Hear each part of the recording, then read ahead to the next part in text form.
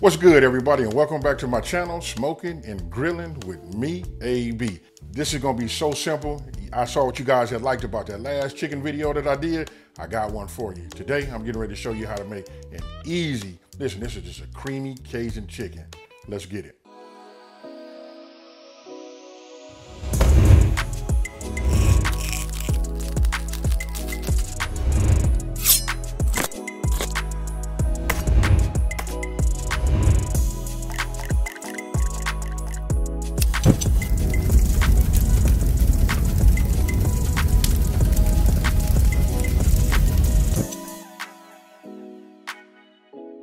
Okay, so you guys can look, it's not a whole lot of ingredients, right? So let's just go over them. And let me just say this right now so you guys can know this. Listen, the full ingredient list will be down in the description box below. Now, that being said, let's go over them. All right, this right here, you've been following me for a minute. You know I like to use that Creole Kick. And listen, I did say Cajun, right? So you want to have some type of Cajun / Creole seasoning. For me, I'm always use Creole Kick, right? By Sweet Smoky Joe's. Then we got to have a little flour. Because look, we're going to put this chicken, we're going to go ahead and cut it, put it in the pan. We got a little butter, freshly grated, Parmesan, garlic powder. Hey, listen, garlic powder, and we're going to kick it up a little bit with this, with these garlic cloves. And right now I'm still fascinated with this press. This does all the work. No more mincing and all of that. This is right here is the way to go. Now, right here, check this out. This is some chicken stock. And then we got heavy whipping cream, salt and pepper. Then I'm using branch and vine. This is the scallion infused olive oil. You know what I mean? So listen, I got this out here representing that, but I'm gonna actually pour outside of this bottle. If you guys haven't got none of this, you got to get some. I'll put all of the information for all the products that I'm using for the ones that I think that you guys got to have. For me, it's just Branch and Vine and it's Sweet Smoky Joe's. Hey, you got to have it. And then here we got sun-dried tomatoes. Look at that. And I'm gonna pick it up and I'm gonna do it like this so you guys can see them. This right here, we kicking it up and raising up the flavor profiles, right? So listen, we got to start using recipes. And this is right here, I'm gonna say this is a must-have. Now, if you didn't have none of this, because a lot of people might not have this, in their repertoire, so I can say you can use like some adobo, like chipotle pepper, in adobo sauce. That works just as good too. Okay, so I just showed you guys the ingredients, right? Only thing I didn't show is this right here. I just pulled this out the refrigerator because I just, took them out the package, right? Look, I got 2 chicken breasts. I haven't even done any trimming on them or nothing like that. We're gonna cut them in half. I'm gonna show you that in just a second. But right now, I'm gonna go ahead and get these dry ingredients and keep it super simple. I'm gonna just start with the flour, right? We're gonna take the flour and we're gonna take our dry ingredients. And we're just gonna add about half of this in here, just like you see. A little bit more. That's it. That's the Creole Kick. Now, once we put that there, now I'm gonna go ahead and just take my whisk, just whisk this together. And it's a reason why I'm putting it on a plate. Super simple, super easy. You guys do it just like this, you'll be cooking in no time. Now I'm gonna go ahead and just add that to my plate. What I'm doing is I'm setting up a dredging station. Now, I'm gonna go ahead. Let's look at this chicken. It's already been washed, you know what I mean? And I got it. Everybody don't wash them now or whatever, but when it comes to me, we're gonna go ahead and give it a wash. Now, chicken breast. Only way I can tell you guys, look at the thick, when you have a chicken breast in your hand, you can look at it and you can see there's a certain part about it that's super thick, right? So I'm gonna take this, I'm gonna cut this off because I just want it to look good. You know what I mean?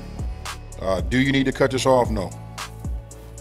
Now, we want to get this to be thin. Let's use our brain. Let me go ahead and trim some of this little fat off. We just want it to look as best as possible. So now, we want it to cook even, right? Obviously, it's a little thinner over here, right? Look at that. And then when you get right here, it's thicker. So that means it's going to take more time to cook this to be thorough, and this part might be overcooked, right? So what we're going to do is, we're going to take it. We're just going to figure out what is about half, and then we're just going to give it a slice, just like you see here. You want to be careful, you know what I mean? Hold your hand flat, make sure you don't have your fingers in the way. Just go ahead and just keep on cutting down this way. It does 2 things for you. Look, it gives you a thin piece. This other piece is just a little bit thicker, but I'm gonna go ahead and cut this off too. But I want you to imagine this, when we put this in the pan, now we got 3 pieces here. So I'm gonna set this off over to the side. Let me get this next one together, and then we're gonna go ahead and get everything dredged and starting to brown in the skillet.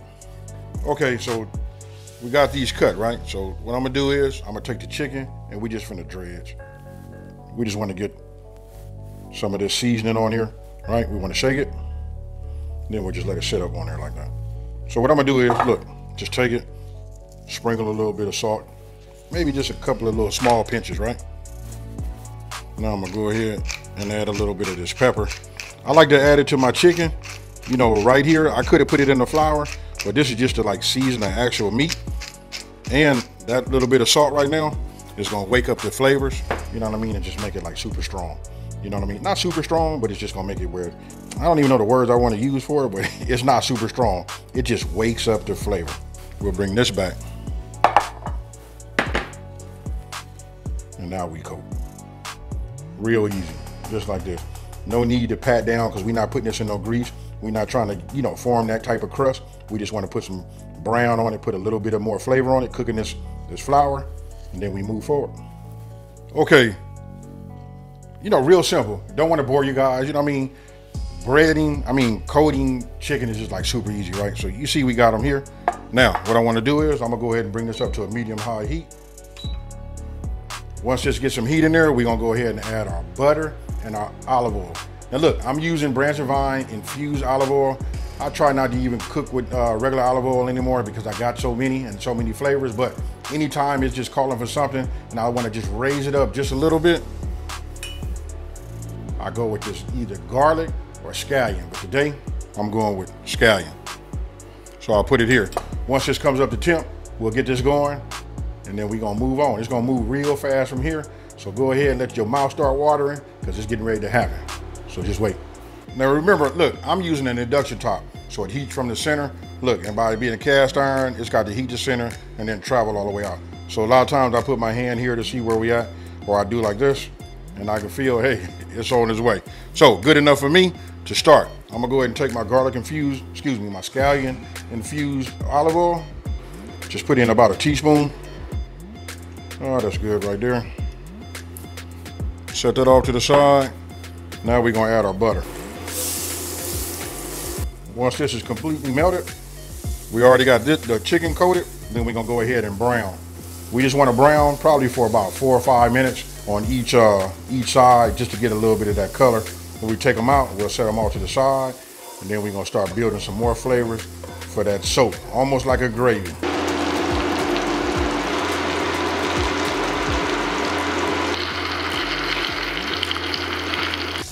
Okay, take a look at this right here.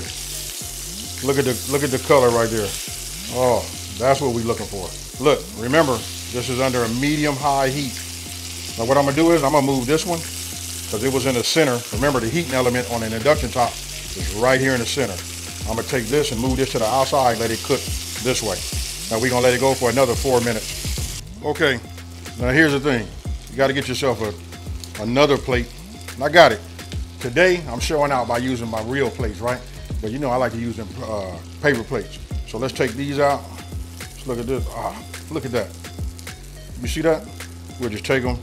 We'll just put them right here. Now I didn't reduce no fire, nothing like that. I still got it going. Pan nice and hot. Got a whole lot of flavor, right? Look at that. So I'm gonna set that there. Now, let's go ahead and mince a little bit of this garlic.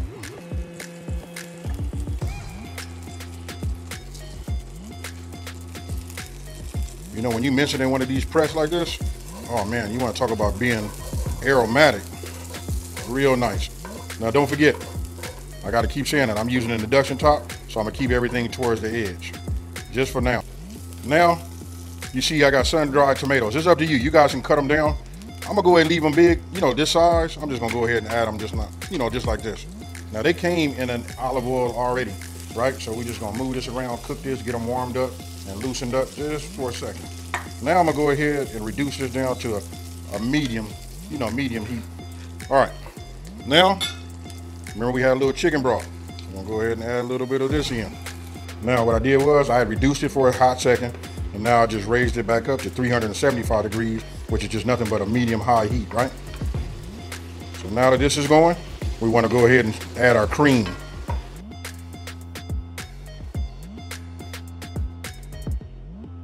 Now, we take our cream, we're gonna just stir this in. Now, don't forget we had a little bit of that Creole Kick left, right? Because we just separated it, used half at one stage, now we're gonna use the other half. Now, before I add my Creole Kick, I wanna see this come back up to a simmer. So we'll just wait a second. Now I'm using my flat side of my wooden spoon just to cut a couple of these in half, just so that it go a little further, that's all. So now I'll leave it alone, we'll let it simmer for about 30 seconds, then I'm gonna go ahead and add the remainder of the Creole Kick. That's good enough right there. Let's go ahead and get this in here. Okay. After letting it simmer, you can see as you're still giving it a stir, you can see it starts to thicken up, right? So I'm gonna go ahead. We'll put this up. Now let's go ahead and start adding our chicken back in there, right? Just like you see. Let's get some of this over here. Some of these sun-dried tomatoes all over. I'm gonna take this and we're just gonna add a little bit just over the top, right? And we're gonna let it cook. And we're gonna let it cook for about 5 minutes, and then I'm gonna reduce it down, probably let it cook for another 10 minutes just to make sure everything is thoroughly cooked, and then we're gonna go from there. Okay, you guys seen it. I'm gonna go ahead and take this piece right here. Let's just go ahead and put this on the top. Now you want to think about what we're gonna serve this with. Man, you can serve this over some rice and it will be fire. So let me get this set up, you know what I mean? So I can go ahead and cut it and we finna eat this. Oh, I can tell you right now, just moving it around, touching it with the knife, look how it's so tender. You know what I mean? When I touch, ooh-wee. Let me just cut me. I want a nice slice out of here. You know what I mean? Yeah, that's it right there. Cheers, y'all.